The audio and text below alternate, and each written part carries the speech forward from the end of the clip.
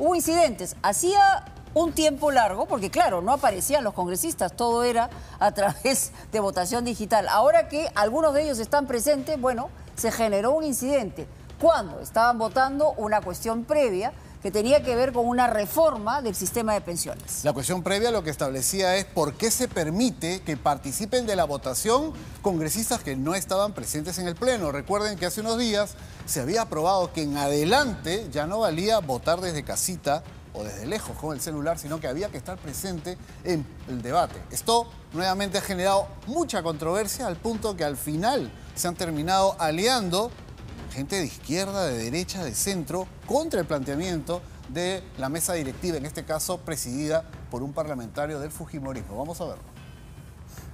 Admitida la cuestión previa. A favor, Geri.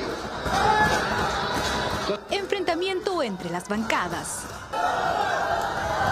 Con gritos, reclamos y golpes en los curules, así reaccionaron congresistas, la mayoría de las bancadas de izquierda, durante la segunda votación del proyecto de reforma del sistema de pensiones presentado por Fuerza Popular.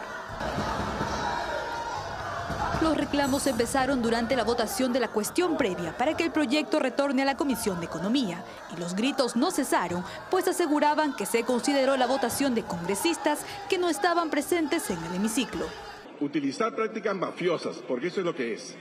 Utilizar el teléfono de votación a escondidas para algunos, para que después a la hora, hoy día, que es un día presencial, de repente aparezcan los votos de otras personas que no estaban en el hemiciclo. Ese es un manejo mafioso y no se puede permitir. El integrante de la bancada fujimorista Arturo Alegría y también vicepresidente del Congreso era quien estaba a cargo de la votación ante la ausencia de Alejandro Soto y tras el rechazo de la cuestión previa llamó a la segunda votación sin ningún debate.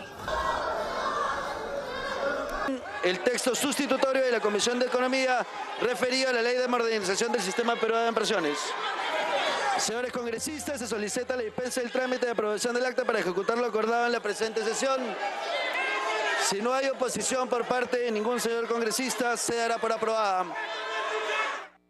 Ha sido aprobada. Se levanta la sesión. Con reglamento en mano, un grupo de congresistas llegó hasta la mesa directiva, pero no fueron escuchados. Y con solo 38 votos, la reforma al sistema de pensiones fue aprobada. Es una sesión presencial. ¿Por qué se toma la votación de personas que no han concurrido al Pleno? Sin debate. Ningún congresista ha tenido derecho al uso de la palabra. Hemos levantado nuestro brazo como se supone se hace en democracia para pedir el sustento de nuestro voto, para decir por qué nos oponemos a este proyecto y no se nos ha permitido hablar. Desde Fuerza Popular defendieron la propuesta y aseguraron que hubo un intento de boicot. Es una preocupación el comportamiento que ustedes han visto, porque no es el comportamiento que siempre se espera de los parlamentarios. Nosotros tenemos un código de ética y cuando alguien se porta de la manera como se han portado, corresponde aplicar el reglamento. Específicamente el tema de reforma de pensiones que va a beneficiar a todos los ciudadanos del Perú y que han querido definitivamente boicotear. Tras el incidente presentaron una moción de censura contra el vicepresidente del Congreso, Arturo Alegría. Lo aprobado este jueves, entre uno de sus puntos, tiene la pensión por consumo, que establece que se destine el 1% del IGB de las compras y que sean registradas mediante boleta electrónica al sistema de pensiones.